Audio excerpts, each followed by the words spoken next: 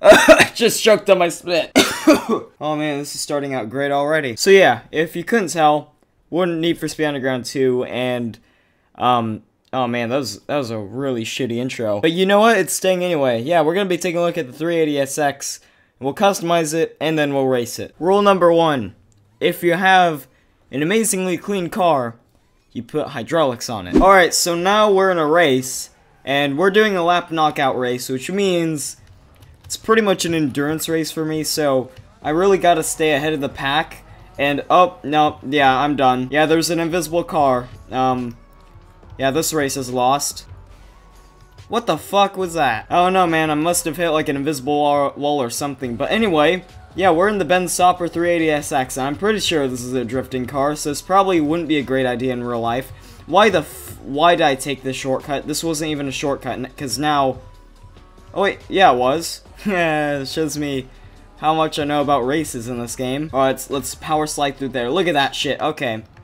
I touched the wall, but you know, it was just a cheeky little wall tap, you know? Because don't worry, watch this. Watch this, that entry. Look at that. Look at that shit.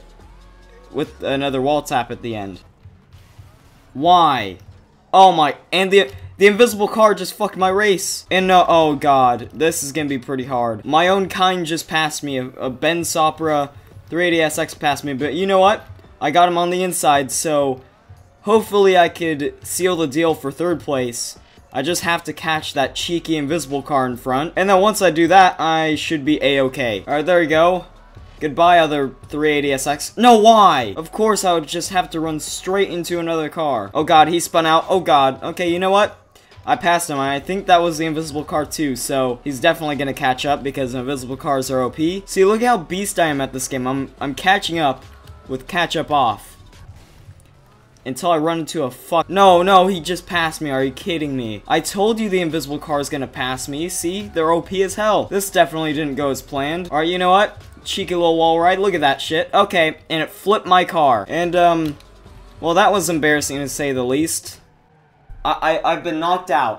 An Audi TT beat my 380SX. See, why? Why does a TT have to beat me with the spinners on, that cheeky bastard? Alright, guys, so now we're in a drift event, and obviously, it's gonna thrive here because, well, at least I think it's meant to drift. So hopefully this 380SX can do the job and not run into anything, or at least run into a very little amount of things. I mean, so far, it seems to be doing good.